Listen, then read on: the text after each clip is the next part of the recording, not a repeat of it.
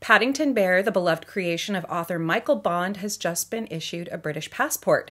And I had to wonder about the legal complexities around his case and how he would have been given citizenship. But since I'm an immigrant myself, I only have a low to moderate understanding of these issues. But luckily, I know someone who lives right down the road from me who is a lawyer and then went on to become an immigration judge. And today I'm joined by my neighbor, Norman, who's going to answer some questions about the curious case of Paddington Bear. Welcome, Norman. Thank you very much. So I wanted to go over the facts of the case that are presented in the first book, which is called A Bear Called Paddington. So a small bear was once discovered by the Brown family at Paddington Station in London. He's wearing a hat and a coat, and on his coat is pinned a label that says, "Please look after this bear." Oh, and thank you. It's a polite note. The Browns ask him if he needs help, and then he immediately makes a confession, which is, quote, "I'm not really supposed to be here at all. I'm a stowaway. I emigrated, you know. I used to live with my Aunt Lucy in Peru, but she had to go into a home for retired bears." And so they're very surprised that this young bear has come all by himself. And he explains, yes, he stowed away in the lifeboat. He's been eating marmalade, and he presents the evidence of this, which is a nearly empty jar of marmalade. And his Aunt Lucy always intended for him to do this, which is why she taught him to speak such good English. So here's a key quote that I would like your opinion on. "It all seems highly irregular," said Mr. Brown doubtfully. "I'm sure there's a law about it." Well, yes, there is. I mean, the important thing is to start with, he's been granted a passport now. So how do you get one? Well, the answer is you've got to be a British citizen, which he clearly isn't. I mean, that's the basics. There are other criteria too, but or you can be naturalised, a naturalised British citizen, having settled in the UK. Well, a passport is available if you've got British nationality. And British citizens either are those born in the UK or their parents are born in the UK. So obviously that doesn't apply to Paddington at all. As far as naturalisation is concerned, well, if you've been settled here for 5 years, you can apply for citizenship. Well, the book was first published in 1958, which would make Paddington Bear 66 years old. Yeah, now, yes. So he's been settled for more than 5 years, no question. But as far as I know, he hasn't actually applied himself to be settled.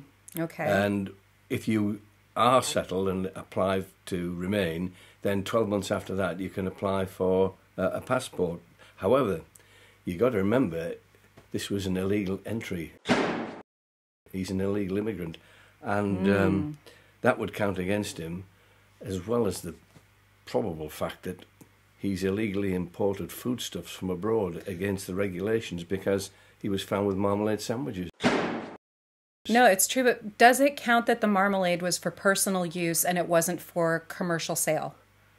Possibly. It depends on the regulations of the time in 1958. I'm afraid I can't remember those. A little bit before your time. Well before my time. So, naturalisation, citizenship, immigration is basically out of the question because, as far as I remember, Paddington was adopted by the Browns. Is that not right? He was. It's very clear in several of the books when people refer to him as a pet. The Browns become very upset about that, and they say, absolutely not. He's a member of the family. But, you know, I wonder what's his legal status, though, because he is, as the Home Office noted on his passport, he is a bear and not a human. So how does that factor in here? Well, the thing is, he was adopted. And to be formally adopted, he would have to go to court, or the Browns would have to take the issue to court and get him formally adopted. Now, as I recall, he is now officially Paddington Brown. He is Paddington Brown. That's the name that's on his passport.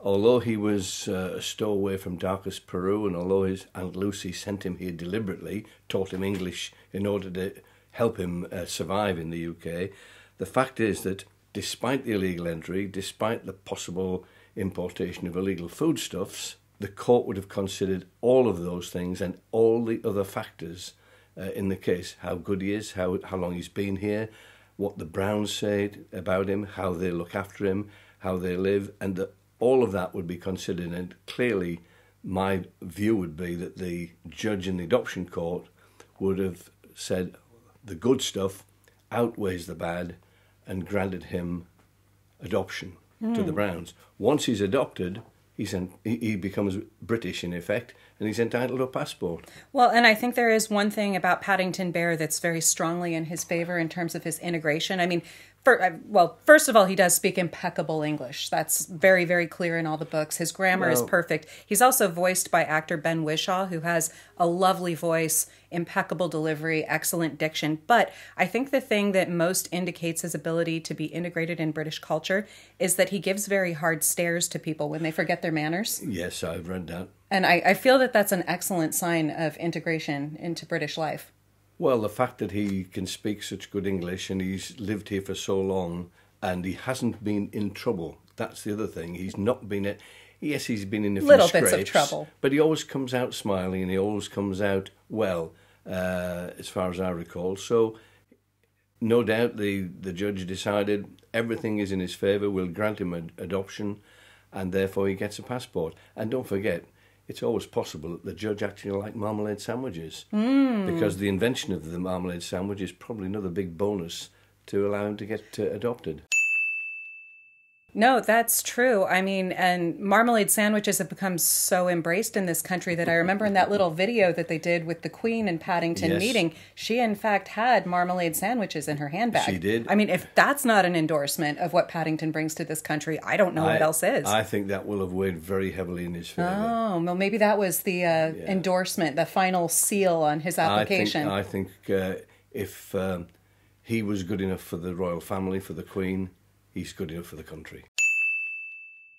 Excellent. Well, that settles that. Well, thank you very much for clarifying these weighty legal matters for me, Norman. My pleasure. Okay, and if we have any more legal issues that affect children's book characters in the future, would you come in and give your expertise? Yes. Thank you very much. much. No extra charge. Oh, well, a lawyer who doesn't charge, who can ask for more? Thank you.